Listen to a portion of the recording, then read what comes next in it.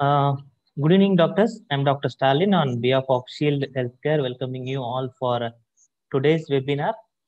So, the topic for today's webinar is fuels in PCOS.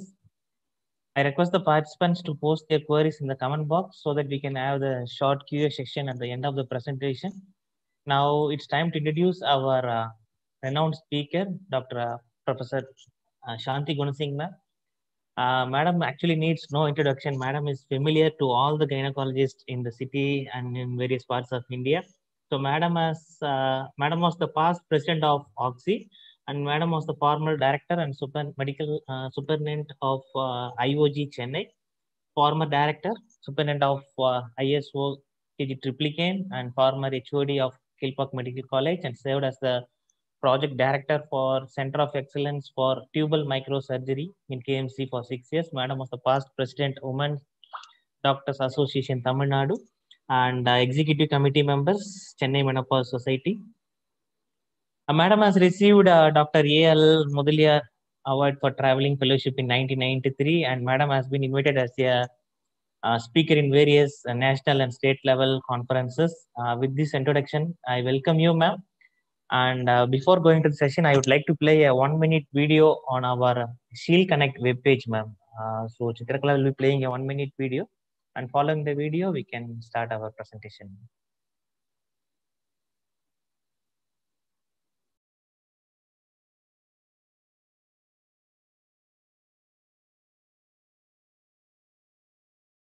Chitra, you can play the video now.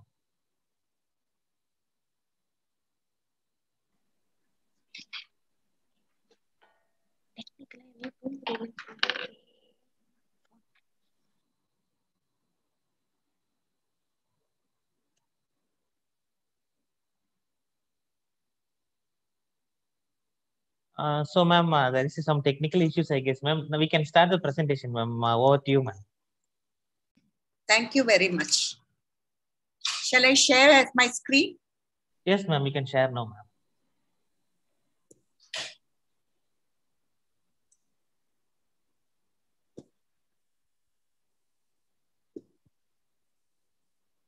Can you see it? Yes, ma'am. Okay. So, good evening to one and all. I thank Shield Healthcare for having given me an opportunity to talk on pearls in PCOS. We know that PCOS is the most common endocrine disorder among women, and it affects 5 to 15% of the reproductive female population. Hyperinsulinemia is always present, and obesity is present in 80% of women with PCOS, and it exacerbates the metabolic risk associated with hyperinsulinemia. 50% seek fertility services directly, and 70% of PCOS women remain undiagnosed because of their ignorance until such time when they seek assistance for conception. So it is a heterogeneous disorder with symptoms and signs of androgen excess, ovarian dysfunction, polycystic ovarian morphology. So androgen excess can be clinical hyperandrogenism, or it can be biochemical, clinical in the form of hirsutism, acne, male pattern baldness, and or hyperandrogenemia. And it is essentially a diagnosis of exclusion. Lot of disorders mimic PCOS, so it's important to exclude thyroid disorders, hyperprolactinemia, Cushing's syndrome, androgen secreting neoplasms, and non-classic congenital adrenal hyperplasia. So it is although we have lot of diagnostic criteria, the Rotterdam diagnostic criteria is used where 3 points are noted. 1, oligo or anovulation. 2, clinical and or biochemical signs of hyperandrogenism. 3, polycystic ovary. Any 2 of the 3 and exclusion of other pathologies. So when does PCOS begin? It seems to begin in the womb itself. Female offspring exposed in utero to high levels of androgen may be predisposed to PCOS following puberty. This hyperandrogenism is a result of raised maternal androgen, or it can be from the fetal adrenal, ovary, or even from a dysfunctional placenta. A review of 82 studies have shown that hyperandrogenic intrauterine environment programs the genes concerned with ovarian steroidogenesis, insulin metabolism, gonadotropin secretion, and ovarian follicle development, resulting in PCOS in adult life. So it essentially begins in the womb. So we also know that it is a complex multigenic disorder in which predisposing genetic variants interact with strong environmental influences to result in different PCOS phenotypes. 10% of PCOS said to be heritable, and in Han Chinese population, the susceptibility loci were found on 2p16.3, 2p21, 9q33.3. But in Europeans, 2p16.3 was found to be the susceptibility locus. If a mother has PCOS, then there is 20% chance that the lady might develop PCOS. And if a sister is having PCOS, 40% chance. So what is the pathophysiology?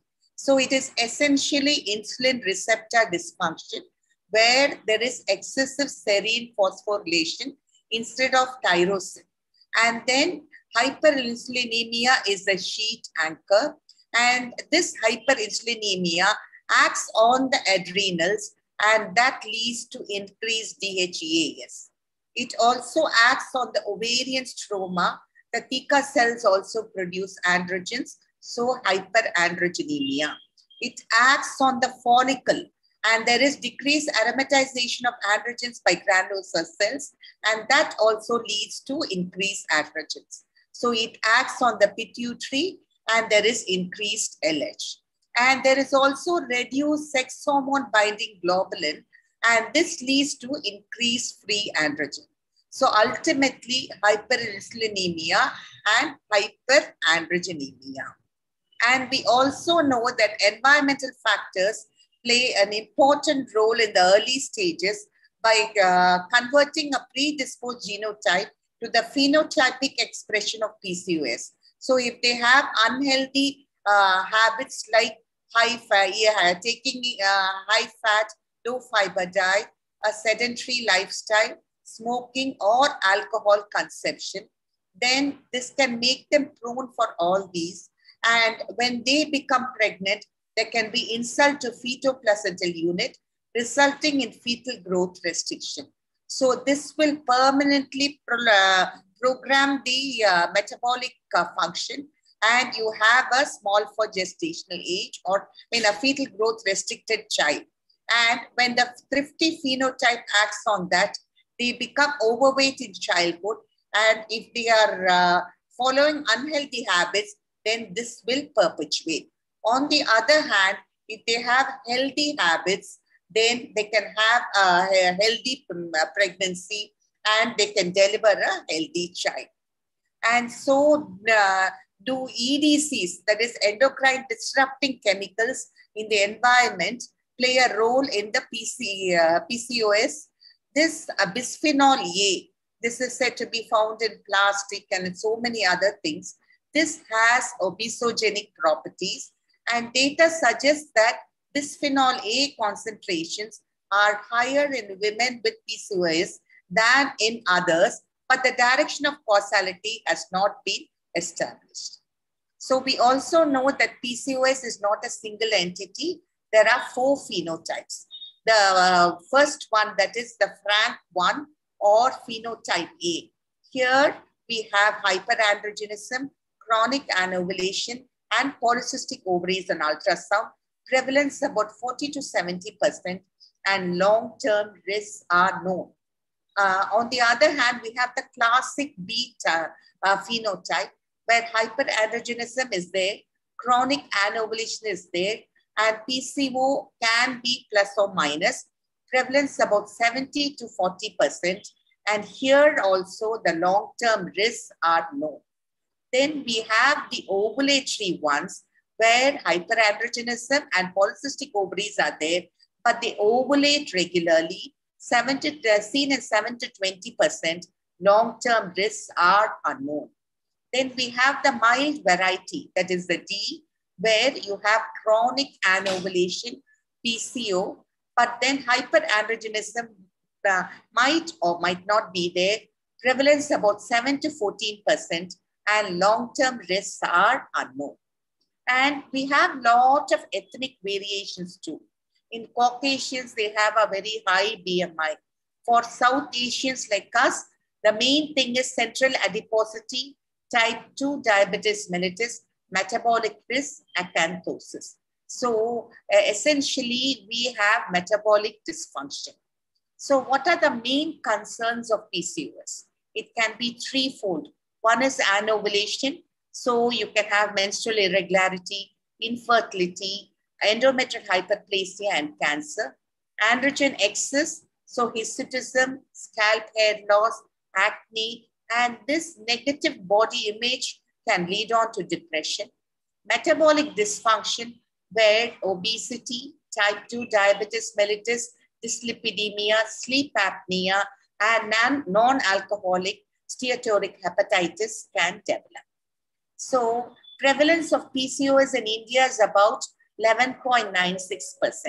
So coming to adolescent PCOS, the signs and symptoms of PCOS overlap the physiological changes of puberty. That point we should take into mind. So they can have menstrual pattern which can be irregular, but we should not dub them as PCOS immediately. And this actually, there's a lot of other societies, Pediatric Endocrine Society, Endocrine Society, all these talk about all three Rotterdam criteria to make a diagnosis of PCOS in adolescents. But then H3 in 2018 recommended that in adolescents, androgen excess and ovulatory dysfunction more than 2 years post-menarche is diagnostic of PCOS. So these two would suffice. We need not do ultrasound to see polycystic ovaries at all. Ultrasound is done only after 8 years of gynecological age. That means 8 years of menarche. But for adults, of course, it has to be considered.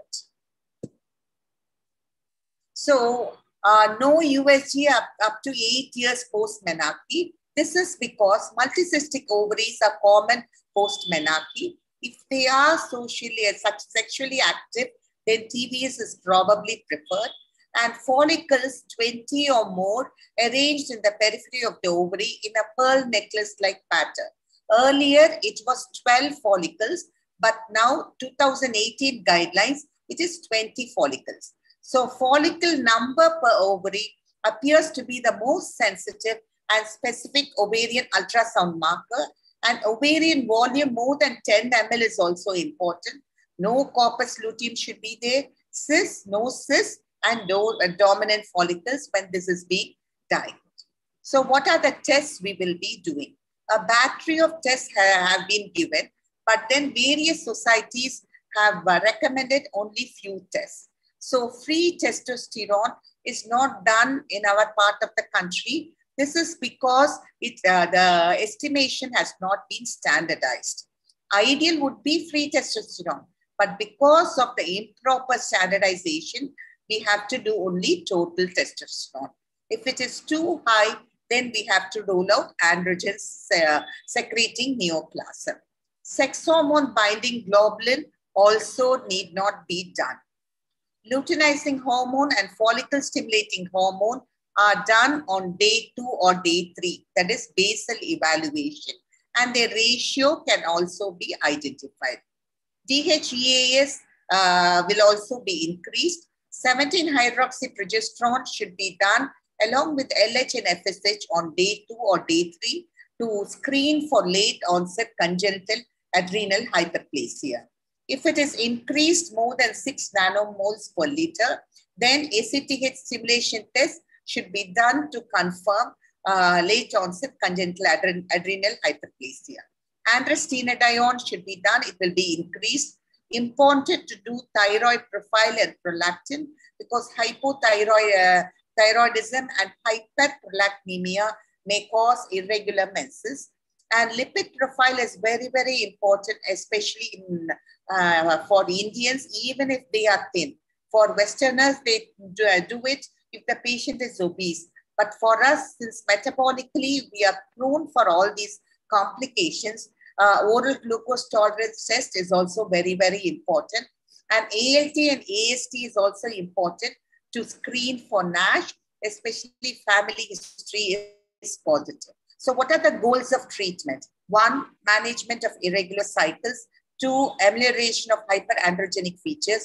Three, ovulation induction for infertility. Four, management of underlying metabolic abnormalities. And five, prevention of endometrial hyperplasia and cancer.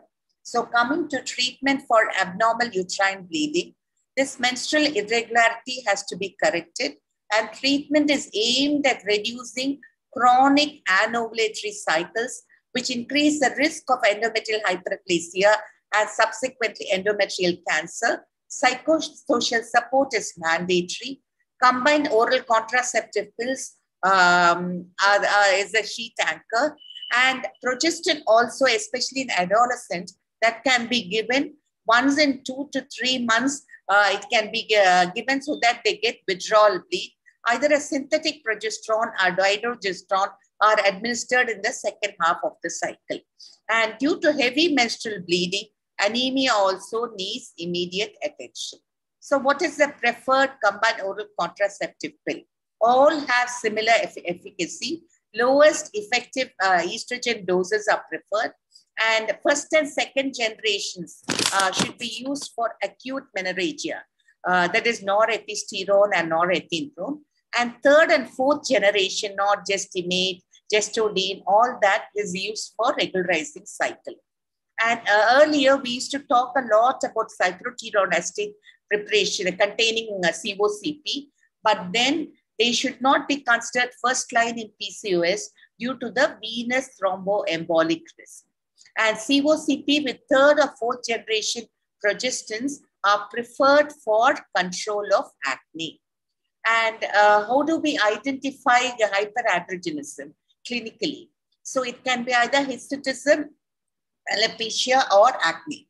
Hirsutism is actually assessed by modified Ferriman-Galloway score, and alopecia by Ludwig visual score.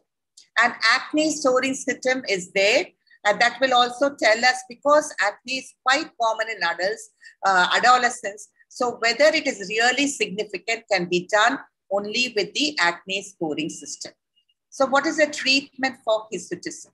So cosmetic hair removal methods like bleaching, chemical epilation, plucking, waxing, shaving, electrolysis, and laser hair removal. And photoepilation is the first line management of localized hirsutism in PCOS. And topical eflornithine is recommended as an adjuvant to photoepilation in laser-resistant facial hirsutism or in women in whom photoepilation cannot be done. But the most important thing is they should be started on oral contraceptives or metformin. That itself will reduce hair growth to a certain extent. After that, it would be wise to go in for cosmetic measures. They have to be done repeatedly. Only after, if they do not respond to 3 to 6 months of these measures, then anti-androgens are added. For acne, we have antibiotic and topical therapies, tetracycline, erythromycin, minocycline, anti-androgen therapy, and topical non-steroidal anti-androgen, benzoyl peroxide, and tretinoin. For alopecia, 2% minoxidil with anti-androgen therapy. So for male pattern baldness, it is ideal to start them on anti-androgen therapy. In that event, they have to be put on contraceptives too. Otherwise, if they become pregnant, then there can be a problem with the male fetus. So we know that lifestyle interventions are the sheet anchor. Healthy eating and regular physical activity is important, and achievable goals such as 5 to 10% weight loss yield significant clinical improvements. And smart goal setting, that is specific, measurable, achievable, realistic, and timely goal setting and self-monitoring can enable achievement of realistic lifestyle goals. So coming to exercise, so for 18 to 64 years, a minimum of 150 minutes per week of moderate intensity, that is like brisk walking, or 75 minutes per week of vigorous intensity, that will be jogging or running. In adolescents, it should be 60 minutes of moderate to vigorous intensity physical activity every day. Suppose they are not able to devote that much time, they should, as if they are studying for their board exams, then they should be performed in at least 10-minute bout or around 10,000 steps. So a bout should contain at least 1,000 steps and should last for 10 minutes. Like that, they have to do it repeatedly. And what about yogasanas for PCOS? Scientific evidence clearly states that yoga has preventive as well as curative potential. Surya Namaskar, Supta Bandh Konasana, Halasana, Dhanurasana, Bhujangasana, Chakki Chalanasana, Padmasana, and Naukasana, all of them help. Now, there is a lot of stress on cognitive behavioral interventions, which include goal setting, self-monitoring, stimulus control, problem solving, assertiveness training, mindful eating. So mindful eating is very, very important. That really goes a long way, and reinforcing changes and relapse prevention. There should be an energy deficit of 30% or 500 to 750 kilocalories per day. But then that will depend on the body weight, physical activity levels. So individualized approach is mandatory, and emotional well-being should be addressed. So we have the Indian Dietetic Association guidelines for PCOS. Protein should be taken first. Plenty of fresh vegetables in main meals. So we have to eat our rainbow. Eat nuts, good quality fats, complex carbohydrates like whole grains like brown rice, whole wheat, and millets, and cooking fat like monounsaturated fatty acid like groundnut oil, rice bran oil, mustard oil, which have to be changed every month, 3 to 4 teaspoons only per person per day. Avoid trans fat and saturated fats. So all bakery foods, ready to eat snacks are out. And there is a lot of stress on anti-inflammatory agents like turmeric, cinnamon, and amla, and decrease dietary advanced glycated end products by decreasing animal-derived foods, processed foods, grilling, and roasting. And what about dairy intake? Nowadays, everybody says that anything white should not be taken, like sugar, excess sugar, salt, and milk is also nowadays included in that. So dairy products stimulate insulin growth factor 1, resulting in high insulin levels, but skimmed and whole milk should be avoided, but not cheese products. So milk contains growth stimulating hormones. So this increases androgens, resulting in higher sebum production and acne. So this has been clearly, classified in the role of medical nutrition therapy for acne. And also the DASH eating pattern, for which we use for hypertension, that also improves insulin resistance, so, serum high sensitivity CRP levels, abdominal fat accumulation in overweight women with PCOS. Intermittent fasting is the order of the day. This reduces IGF-1 and IGF-BP1, and they have a beneficial effect on ovarian function, androgen excess, and infertility in PCOS women. So what about pharmacological treatment for non-fertility indications? So the main thing is OCPs is the first line. So any OCP can be used, but then we have to follow the WHO recommendation, the WHO guidelines for relative and absolute contraindication and risk. And then earlier, as I said earlier, this 35 microgram ethinyl estradiol by cyprotenone acetate, that is not the first line in PCOS anymore. And we have to also consider additional risk factors peculiar to PCOS like high BMI, hyperlipidemia, and hypertension too. So first line is say a COCP. What about metformin? So metformin is most beneficial in high metabolic groups, including those with diabetes risk factors, impaired glucose tolerance, and high-risk ethnic factors. So we Indians fall into that. So probably metformin is good for us. And coming to anti-androgens, they have to be considered only for androgenic alopecia and considered for hirsutism only if others fail.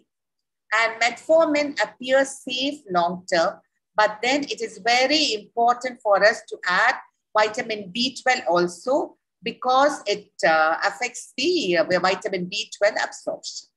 So now inostols are also emerging as a new therapy. So metformin only if insulin resistance is proved, but for us ethnically probably it is helpful because we fall into the category of high metabolic risk groups. And for induction of ovulation, it can be given with gonadotrophins. It prevents OHSS, not recommended for weight loss, but it does not mean it is not said to prevent pregnancy complications of PCOS like GDM, preeclampsia, preterm birth, or miscarriage.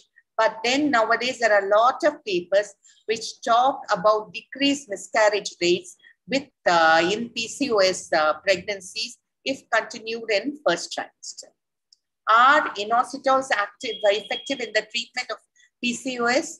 Myoinositol and D-chiroinositol are nutritional supplements that act as second messenger and have been shown to play a role in insulin signaling transduction. So they have good metabolic, hormonal, and ovulatory benefits. They increase insulin sensitivity and glucose utilization. Menstrual cycle is restored, improvement in weight loss, and significant improvement in hyperandrogenism. We talked about non-fertility treatment. Now coming to fertility treatment, H3 states that the first line of treatment is letrozole, clomiphene citrate, CC plus metformin, and gonadotrophins. Second line, gonadotrophins and laparoscopic ovarian surgery. And third is the IVF. So here H3 has clearly stated that letrozole, COCPs, metformin, other pharmacological treatments are generally off-label in PCOS because pharmaceutical companies have not applied for approval in PCOS. However, their use is evidence-based and is allowed in many countries. So it can be used. So in infertility, letrozole is a preferred ovulogene. Low dose step up or step down regime of gonadotrophins, the next option. OHSS is seen in 10%. Metformin decreases it. In IVF, antagonist cycle is preferred with agonist trigger. Frozen cycle is better than, frozen cycle is preferred. Cochrane recommends in vitro maturation to be better in PCOS. Then what about the use of oral contraceptive pills in PCOS women in India? This is actually published by the PCOS Society of India. And here, although we always say that it decreases the LH, it reduces the ovarian androgen, they clearly state that the evidence is low. And what about the timing of induction of ovulation? Important to optimize weight, and especially if they have had bariatric surgery, they have to we have to wait till cessation of the rapid weight loss phase and then only induce a strict control of sugars is mandatory. Treat hypothyroidism and hyperplaquemia prior to induction. Role of ovarian drilling is really questionable because it has limited role in improving ovulation, and that too only for a short period. And it does not improve insulin resistance, which leads to metabolic problems. And we also know about not more than 4 punctures, not more than 4 millimeter depths, not more than 40 watts. And it reduces ovarian reserve and increased risk of adhesion. But then in some women with tonically elevated LH, probably it is a choice. And what about pregnancy outcome in women with PCOS? So there are pregnancy complications like spontaneous miscarriage, GDM, gestational hypertension, neonatal complications requiring NICU admissions are higher in women with PCOS, and it is a high-risk pregnancy that we know very clearly.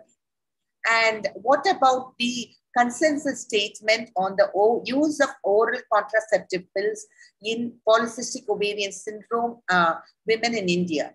We saw that although it is used extensively, the evidence is low. But then if they just want withdrawal bleed, progestin-only contraceptive pill or a levonorgestrel containing intrauterine system can be used in PCOS if the estrogen is contraindicated or when androgen excess does not exist. But the evidence is only low. And depot medroxyprogesterone and etinogestrel containing implant should not be used in women with PCOS. This also evidence is low. Women with PCOS have impaired quality of life and higher rates of depression and anxiety, but efficacy and safety of antidepressant therapy is not established. And obstructive sleep apnea is highly prevalent in women with PCOS, and it has adverse cardiometabolic consequences. So even in young obese women with PCOS, successful treatment of OSA with CPAP improves insulin sensitivity, decreases sympathetic output, and reduces diastolic blood pressure. What about long-term consequences of PCOS? So we always say that we have greater odds for elevated cardiovascular disease risk markers, and preeclampsia is 4 times higher. And there are also risk factors for developing atherosclerotic conditions, hypertension, and myocardial infarction at an earlier age than in women without PCOS. But then there has been a commentary by Enrico Carmina and Roger A. Lobo in November 2018, where they state there is no increased risk unless they are obese or diabetic. And this is seen mainly in classic patients as per Rotterdam. And spectrum of risk is modified by weight and familial and genetic profile. And more than 20% of women, obese women with PCOS have impaired glucose tolerance from 30 years onwards. And the prevalence of type 2 diabetes is 7 times higher. And increased prevalence of VTE, venous thromboembolism, and this is a function of age. So as age advances in PCOS women, VTE incidence also increases. Now, there is a lot of stress on non-alcoholic steatohepatitis, which seems to be a cause of liver cell failure. This is increased in women with PCOS. Weight loss and metformin improves metabolic and hepatic function. Endometrial cancer risk is also increased 2.7-fold, and this is due to dysregulation of the signaling pathway and the progesterone resistance. Ovarian cancer risk is also increased as per CASH study. So it is higher in never users of OCPs. So it's very important probably to use OCPs in such patients so that ovarian cancer risk also decreases. What about breast cancer? No increased risk, but then risk earlier was thought to be increased. That was due to obesity, hyperinsulinemia, IGF activity, and metformin also decreases breast cancer activity. Metformin seems to have a lot of pleiotropic effect. And what about PCOS and menopause? Women with PCOS enter menopause later. Hyperandrogenemia and hirsutism persists but decrease. Less menopausal symptoms, but more vaginal dryness, lower prevalence of hypothyroidism, and insulin resistance increases with age. What is this dogma theory of PCOS? Dysbiosis of gut microbiota due to high sugar, high fat, and low dietary fiber intake. So this will result in increase in gut mucosal permeability, So what will happen is there will be a passage of lipopolysaccharides from gram-negative colonic bacteria into the systemic circulation. So because of that, immune system is activated. So this will increase the insulin level. So this is the high fat, high sugar, low fiber diet. Obesity per se will alter the gut microbiome. So because of that, there'll be a leaky gut, and this will result in increase in insulin resistance. So this will result in PCOS. And also the stool microbiome of PCOS patients showed a lower diversity and an altered phylogenetic composition compared to controls. So probiotic or prebiotic treatment increases the number of beneficial good bacteria in the colon. So these beneficial good bacteria produce short-chain fatty acids that will increase the colonic mucosa production and tight junction formation. So because of that, leaky gut will be prevented. And there is also increased production of the satiety hormone GLP-1 by the healthy colon mucosa. This will also reduce the food intake and result in a decrease in body fat content.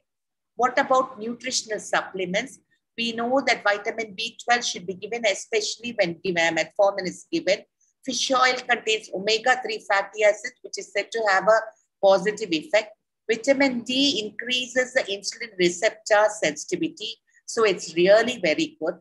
And myoinositol treatment ameliorates insulin resistance and body weight and improves ovarian activity in PCOS patients. N-acetylcysteine is also proved effective in inducing or augmenting ovulation in polycystic ovarian patient. So 1.2 to 1.8 grams per day. And PCOS is associated with elevated prenatal testosterone. So PCOS patients find it difficult to conceive. Once conceived also, they can give rise to autistic babies. So the prenatal sex steroid therapy hypothesizes that women with PCOS would have heightened autistic traits and an increased rate of autism among their children. I saw certain articles which talk about the beneficial effect of myoinositol on autism. No guidelines as such, but there are few papers. So probably we have to promote the use of myoinositol, all these inositol to a certain extent. And all these inostols are available in citrus, beans, sesame seeds, yellow, brown rice, corn, wheat bran. So probably when we talk about diet to these women, we have to stress on that too. So to conclude, PCOS is a multifactorial heterogeneous disorder affecting the women of reproductive age. Genetic, neuroendocrine, metabolic, environmental, dogma, and lifestyle-related factors are known to cause PCOS. High prevalence of PCOS in adolescent and adult females, and most of the time it remains undiagnosed. No USG for diagnosis of adolescent PCOS till 8 years of gynecological age. Rotterdam criteria for diagnosis of adult PCOS. AMH not used for diagnosis. Serum insulin need not be measured. Treatment should include lifestyle modification, physical activity, yoga, diet, pharmacological interventions, algorithms recommended by H3 ASRM 2018 guidelines. Insulin sensitizers like metformin and inositols are efficacious and safe. Depression and anxiety to be taken care of.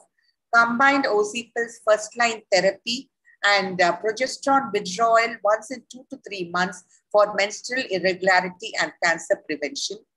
Metformin, especially when there are metabolic features, may be continued in first trimester. Letrozole first line for infertility. And caution must be exercised prior to induction to avoid OHSS. Gonadotropin second line in infertility. PCOS leads to poor pregnancy outcome. Long-term consequences include metabolic, cardiovascular, and cancer risk of autism in the children of PCOS women. We as gynecologists have to promote triennial screening for metabolic syndrome after 30 years. So thank you very much for the patient hearing. And I thank Shield Healthcare for having given me an opportunity to share my views with you all. Thank you once again. Yeah, ma'am. Thank you. Thank you very much for your wonderful presentation, ma'am. With your presentation, we can able to understand that the treatment of PCOS has to be targeted to each patient's phenotype, ma'am. So thank you, ma'am. It's a honor here listening you, ma'am. So if there is any questions in the chat box, I will read it for you, ma'am. Ma'am, and I have questions, ma'am. In what conditions that ovarian drilling should not be done in PCOS patients, ma'am? When Ovarian drilling is indicated only in certain patients when there is refractory anovulatory infertility, when there is tonic elevation of LH. So in all other conditions, this should not be done. and ma'am, And nowadays, especially all these surgeons doing laparoscopy, they even for unmarried women, they immediately do an ovarian drilling, which is to be condemned actually. yes, ma'am. Ma'am, and how to treat this gut dysbiosis in PCOS? What will be the treatment option, ma'am? Yeah, that will be probiotic and prebiotic. So it is essentially what we mean by that is all these prebiotic means certain food substances like onion, garlic, all these, they help the barley, then oats, apple, flaxseed especially. So much talk about flaxseed. So all these actually promote the good gut bacteria to promote the gut integrity. Then we have the probiotics like yogurt. So that also will really help. So ultimately it acts through, so we have to ask them to take more of yogurt and onions, then garlic, apple, flaxseed, etc. Ma'am, whether myonositol should be combined with metformin for the beneficial effects, or myonositol is that is individual therapy is enough, ma'am? See, now for our ethnic population, I think metformin has to be given with myonistor. So especially we are prone for that. Even 16, 17, we see impaired glucose tolerance. Even without impaired glucose tolerance, we see a lot of dyslipidemia even in thin PCOS. So I think probably we have to combine both to have a good effect. Okay, ma'am, and you are talking about this myonisitols can be treated in autism. There are some research articles which shows that this prebiotics and probiotics can be treated for this autism also, ma'am. Yeah. So is there any link with this in between these two criteria? See, all nowadays that is prebiotics, probiotics like Sarvaroga Nivarani Mata, vitamin D madri. They talk so much about that. So really we do not have any evidence, but lot of papers which link all these things. So probably we have to go back to our old way of eating. Okay, ma'am. And there is another one question from, without doing serum insulin, how to access hyperinsulinemia? See, Yes. we never do serum insulin at all. Acanthosis nigricans can be easily seen. So that can be easily identified. That itself will tell us that serum insulin is high. And basic pathology is hyperinsulinemia. So no doubt about that. That will not change at all. So other things only. And surrogate markers like OGTT also help. But then for all PCOS, we need not do serum insulin at all. Okay, ma'am. And another one question from Dr. Mala Saranathan, like, what is the use of investigation of OMA index, ma'am? HOMA, OMA. It is not, that is all research purposes. And it's so difficult to do all these things. Already patients, when we say PCOS, they get worried. PCOS, that's what, then they go and read up everything. They are really worried about PCOS. Then on top of that, if we give unfriendly investigations, which are experimental, it's not at all indicated. So only in research purposes, it is used. Ma'am, and another question, like, How long metformin be tried in PCOS? See, there is no definite guidelines at all. And H3 clearly states it is not, there is all these pharmaceutical companies have not got the permission for it to be licensed to be used in PCOS even. But then there are a lot of papers, so it can be given. So there is no time limit at all. That is 5 years, 10 years, like that. And metformin or diabetologists give it for prevention of diabetes even, and it has lot of pleiotropic effect where it decreases lot of cancers. So in that event, I think it can be continued. We have to add B12 to the when metformin is being given. Ma'am, the next question, in a PCOS newly married, 25 years female, means they are married since 6 months, I guess, ma'am. So when can infertility treatment be started? Male factors normal. The question is from Dr. Navanita Dhanalakshmi, ma'am. So the main thing is, see, although she is married only since 6 months, but then once they've become anxious and once there is a diagnosis of PCOS, better to evaluate and try to find what type of PCOS. And it's very important to evaluate them because occasionally we identify late onset congenital adrenal hyperplasia when we work them up methodically when the treatment is different. So all these things, if you rule out, you stress on lifestyle modification, you give folic acid, you can start them on metformin, you can start them on inostols, and then it's still, if she doesn't conceive, probably after 3 months, then we will start planning ovulation induction. But otherwise, when most of them follow lifestyle measures itself, this is what we see in our clinic. Within 3 months, many of them conceive. She's quite young, so I think we can wait for some time. Okay, ma'am. And ma'am, there is no other questions in the chat box, ma'am. Okay, thank you. So if you allow us, then we can end the webinar for today, ma'am. Okay, thank you very much. Nice talking to you, ma'am. Thank you for your support, and we need your support in future also, ma'am. And thank you for spending your valuable time with us today, ma'am. A nice meeting you. And I also like to thank the participants who have been patient throughout the webinar and for maintaining their dignity. Thank you, everyone, ma'am. On behalf of Shield Healthcare, I thank all the participants and the speaker, especially, ma'am. Thank you, ma'am. Thank you. Thank you.